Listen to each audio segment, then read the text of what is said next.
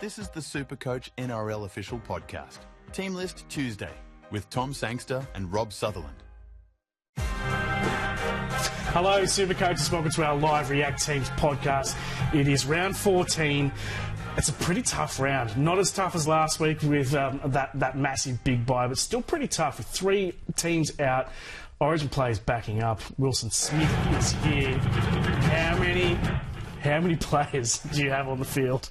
I'm in a bit of a conundrum this week, actually. Last week was fine. I had 15 players, and obviously with the 13 rule, only 13 of them count anyway. But my focus was so much around the bye periods that I kind of neglected these after the bye period rounds, where you still got 3 teams on bye. And obviously the Raiders, the Roosters and the Dolphins, there's a lot of Supercoach relevant players from those teams, and I have a lot of them. So I'll have to boost this week to actually get 17 on the field. Well, thankfully my stuff the buys thing, but it didn't go that well last week because I lost 1,000 spots in the rankings. But I only had 11 players take the field. But this week I actually have 21 players as it currently stands. So I'm actually one of these guys who is waiting for people to get dropped from the Origin team and not back up after Origin. I'm hoping, fingers crossed, that happens, because I'll then be one of the only people who actually has 17 taking the field. Yeah, I will. I need my Origin players to back up and to boost to get like 17 on the field this week. So I could be in a bit of trouble. Rough week. Especially if Harry Grant doesn't back up. That's the one that's like really bad for me. Well, thankfully with Harry Grant, Wilfred Z wrote a great article. Check it out on the site now, either in the SuperCoach app, on Code, on the Courier Mail, on Daily Telegraph, wherever you get your SuperCoach news, because it's a great story. He's ranked the chances of every SuperCoach Origin player backing up, and we've got Harry Grant at 90%. He's backed up basically every Origin in his entire career, so he has a really good chance. Then you get down to Nicho Hynes at 5%. That's what Wilfred's rating him, based on turnaround time, injury history, all that sort of stuff. He's taken in a lot of factors. So I would definitely suggest checking out that story. We're going to have some big breaking news. We don't know what it is yet, but Blaze Talangi could be starting centre for the Eels, which would be huge. A really popular SuperCoach player, with Bailey Simonson out for the season with a knee injury.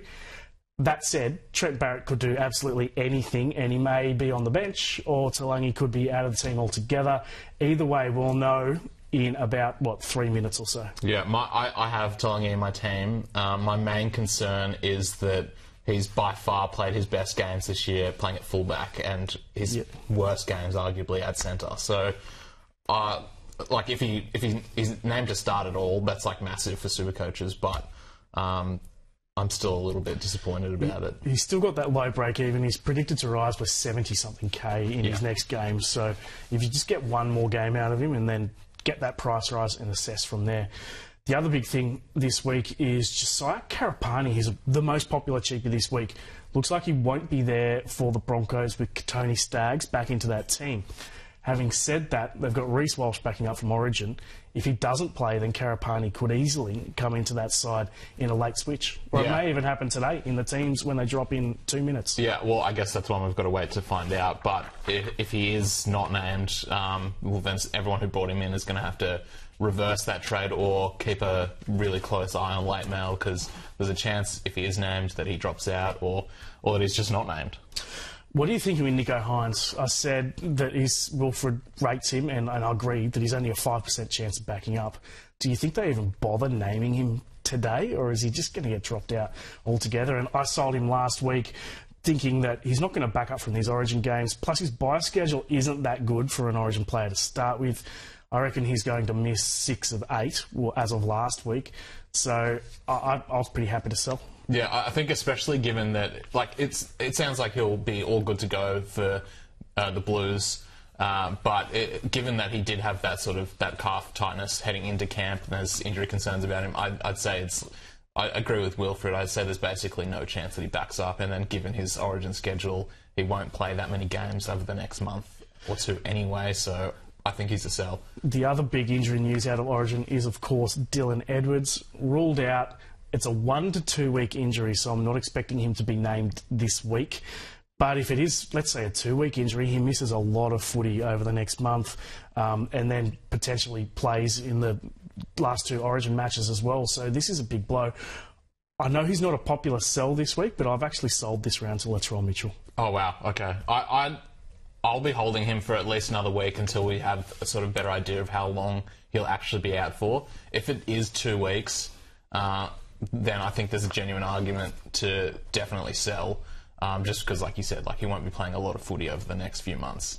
Teams are about to drop. I just want to point out that Code has a really good special at the moment. $59 up front for 12 months, or $1 for the first month. You get SuperCoach Plus, you get the articles, you get that story that I was speaking about that Wilfred wrote about who's going to back up, or you can get SuperCoach Plus for $24.95 for the season. That has an inbuilt buy planner. So these weeks like this and last week and round 16 and 19, you can just do all your planning within the app itself instead of having your spreadsheets and whatever, handwritten notes or whatever tactics you use. The teams are in. What have we got at the Dragons?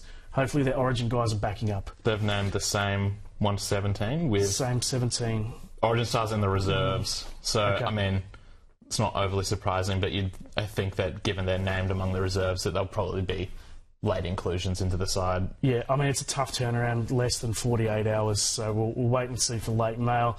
Not a particularly Supercoach relevant side, so we'll move on to the Tigers, who should be a Supercoach relevant side because their bye schedule is incredible. They don't have a bye in this big bye period. The next bye is in round 26, and that's so far away, who cares? So they should be a popular team, but... There's no one really there. Yeah. Like Coruscant, maybe. I have Galvin at the moment, and I'm happy to hold. But would you be going out of your way to get Coruscant? Well, I mean, given the uncertainty of a Harry Grant, which I'm sure we'll see when we scroll down a little bit, if Harry Grant isn't named, then I can see myself potentially bringing in Coruscant. But that's pretty much it from Supercoach point of view. There's a ton of guys that are relevant in draft leagues, but in terms of classic, it's pretty slim pickings. So they've got Justin Olam back from suspension. Brent Naden is back from suspension too, but he's on the bench. So this means that Alex Lobb is on the wing. Does he become a cheapie option? What's he worth? That'll be his second game, I think. Yeah, it's his second game. Bottom dollar, 204. Played one round, but it was off the bench, I believe, for a score of 5. Yeah. So you definitely have to take a look, but a guy to keep an eye on. Well, we were just talking about there's not a lot of Supercoach relevance there. There's maybe a cheapie, so maybe that's relevant over the bye period. I was hoping that Josh Felaherty would be in that team, but he's not there. He was the cheapie I was keeping an eye on. It may now be Lobb. On to the Titans, obviously all about David Fafita. They've got Jaden Campbell back, and he's at fullback, which is interesting. They haven't switched him into the halves or put him... Oh, no, he's not. No, he's on the reserves. Sorry, Keanu Kinney's still at fullback. Foran's back. And looks like... Sammy's back. Jojo Fafita's back as well. Supercoach-wise, obviously, it's David Fafita. I've owned him for a while. He's one of the... I talk about it all the time because it's one of the best things I've pulled off this year in Supercoach. So I've had him for about 2 months, and I'm extremely happy. Would I be getting on this week? Absolutely. There's a lot of water to go under the bridge with Origin. If the Maroons lose, then Fafita could easily come into that Maroons team. If there's even one injury for the Maroons, he could easily come into the team. There's so many moving parts in here. Even if he does play Origin going forward, I still think he's a great purchase because he's just so much better than anyone else at that position. Yeah, that's one of been my biggest regrets of the season is I still don't have David Fafita. But given I have to make so many trades this week, he's definitely one I'm looking at. And the only way I think I can do it is moving on Angus Crichton, who's on bye this week. But I'm almost in a position where I just have to do it, even though I want to keep Crichton. And the Souths matchup, I think, is great. At the Rabbitohs, they've got Cody Walker back from a calf injury, so he comes into the halves with Jack Whiten, and Dion Talpart moves to 18th man. They got Richie Kenner coming into the centres as well. Supercoach-wise, there's a lot of chat about Latrell Mitchell. He's pretty popular this week. I'm really tempted to get on because even though it's been a tough year for the Rabbitohs, and it's been a tough year for Latrell as well with the suspension and some off-field dramas as well, he's actually done really well in Supercoach this year. He's essentially going as well as he did last year, averaging almost 80. His price has only dropped 30-odd K. The buy schedule is good.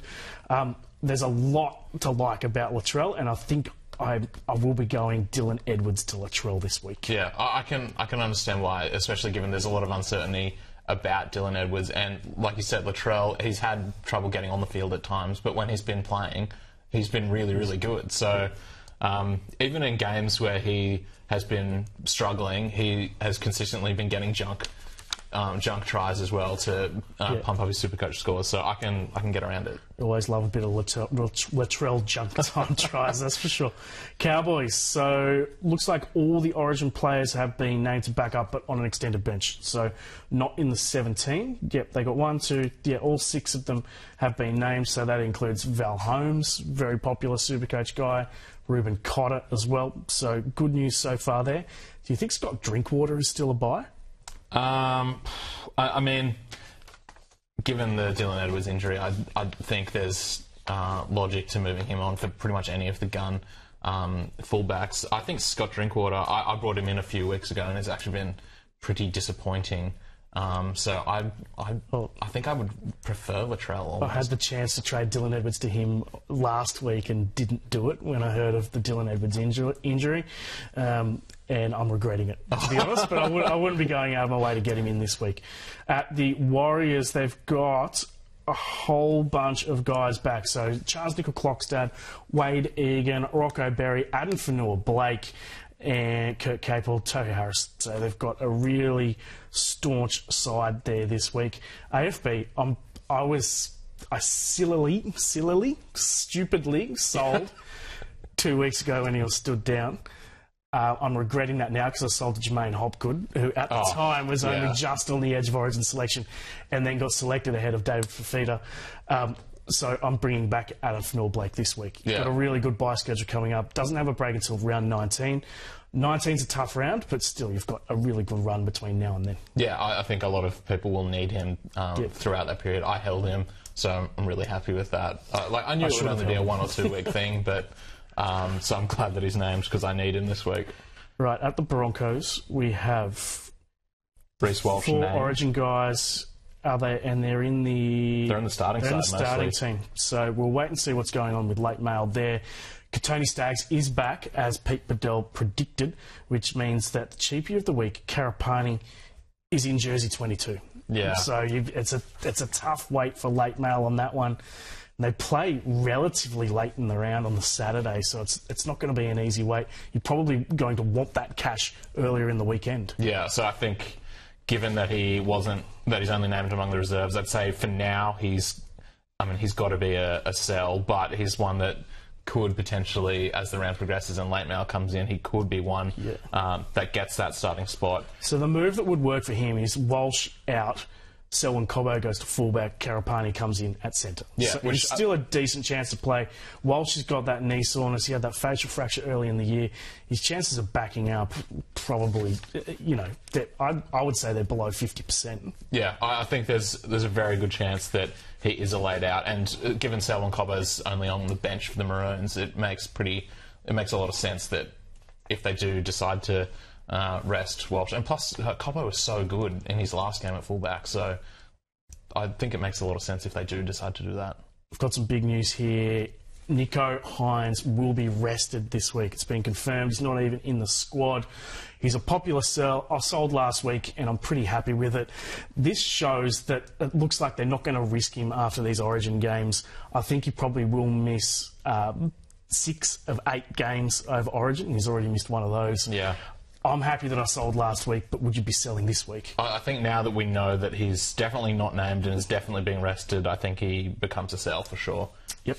All right. Well, we agree there. I'm glad that they've just been transparent. Yeah, they haven't stuffed us around. He's not on the reserves or anything. He's just not in the squad. So Cameron McInnes has been named back up, so we'll see what happens after Wednesday night. They got Teague Wilton back into the team. It says he's out. Oh, he's out. Teague Wilton's out with a shoulder problem. Talakai comes into the starting side. Talakai, interesting. Okay. That's interesting. I think Jack Williams is a decent draft play as well because Cam McInnes, I think he's named to back up, but I think his minutes will be significantly down. At the Storm, there is no Ryan Pappenhausen, which means our man Far Longo continues at fullback, so good news to start there. I can also see that Harry Grant has been named. Yes. He's got a great record of backing up. You would think that he plays this match. Bronson Garlic. Wait to see what happens. Bronson Garlic lurking on the bench though, so that's a little bit worrying. So, I guess Grant will play, but his minutes might just be a bit down. Yeah, I mean, but even if Grant does play from the bench, which happens pretty often after Origin, he just has more impact when he comes on. It's less minutes, but more attacking stats. Exactly. What else have we got at the Storm? William Warbrick. Yeah, is out, so Grant Anderson comes onto the wing, but that's probably not particularly Supercoach relevant. At the Knights... No changes. No changes. Despite being smashed last week. What are your plans with David Armstrong? Because he's had a couple of really, really good games, and then for some reason when it's raining, he has these really poor games and just can't get any attacking stats. This week, it's a pretty tough matchup against the Storm. He could be depleted. He's still got a pretty low BE. I think it's 12 off the top of my head. So you should have at least one more price rise. Buy schedule is okay, but they've got that buy in round 16. Yeah, I think for me, there's still at least one or two more price rises in there, I think, and I'm just going to have other concerns. So for me, he's a hold for now, but I think he will be a sell contender in the coming weeks. Yeah, it could be. Given he'll have probably reached his limit for making cash, and like you said, he's got the round 16 buy, so a sell in a couple of weeks. I think. Definite sell contender for round 16 at this stage, but we'll see what happens. At the Panthers, they've got Dylan Edwards not named. Dylan Edwards, he's listed among the reserves, which is interesting. So he may even be a late inclusion. So, 4 days after Origin, that's he would play? That's surely not. I think if he's injured enough to be ruled out of Origin, I'd say he's like no chance of playing 2 days after he was meant to play. Surely not. So the Origin guys, are they there? They've been named to play. Yep. All their Origin guys, so we'll keep an eye on what happens there. At the Sea Eagles, they've got all their Origin contingent have been named, all three of them. Tolu Kula is in the centres. He's in the centres, not at fullback anymore. Lehi Hopewade still at fullback. That's an interesting move. He was popular a couple of weeks ago and then obviously picked up that injury. Yeah, and Hopewade was impressive on his club debut for Manly, so... I like that they've done this as a Manly fan, and you can also see that Jake Simpkin has been named on the reserves as well. He's probably hasn't even arrived at the club yet. I think was it only today or yesterday? He got confirmed yesterday, I think. Yeah, so he might have had his first day there today. Also, Ruben Garrick, a lot of people will be relying on him as a popular player, and our man Ben Trbojevic is starting again. I'm very happy that they're both there, because I definitely need them this week. A lot of people will be relying on those two. At the Doggies, what have we got? Stephen Crichton has been named. Matt Burton, there's a lot of chat that he's going to come onto the bench for the Blues. I don't know if it's going to happen. He's currently 18th man. Even if he's on the bench, you would expect him to back up in this game. Yeah, unless there's an injury early on, you wouldn't expect him to play big minutes if he is a late inclusion. If there is no late inclusion, then he'll probably most likely just be on the bench for the entire game. So you'd think he's basically a certainty to back up for the Bulldogs this week. And interesting that Toby Sexton looks to have won the halfback battle there as well. Yeah, he's made a real difference for them. Two guys I want to point out. First of all, Jacob Preston, talked up big time by Rob Sutherland. And I hate it when Rob's right, but geez, he looked good in that, in place of Viliami Kikau, working his way back from injury, and just looked good. If you got on last week, well done. The bye schedule isn't sensational here. He was a last week bye, but a lot of people are still getting on this round. Yeah, for me, I mean, I hate to admit when Rob was right, but he was right last week. But I think last week was the week to get on if you were going to get on. Definitely. Like you said, the bye schedule was not fantastic. So for me, I think it's a bit too late now. They do cover the next big bye in 16, but they've got a sneaky one in 15. It shouldn't be too hard to cover because it's just the one team. And then don't cover that final bye in 19. The Eels. What do we have? Is Blazy Boy there? Yes, he is. Yes. Blaze Talangi, named to start at centre. Trent Barrett has come to his senses. Morgan Harper is not there. Yeah. So Morgan Harper is in the reserves.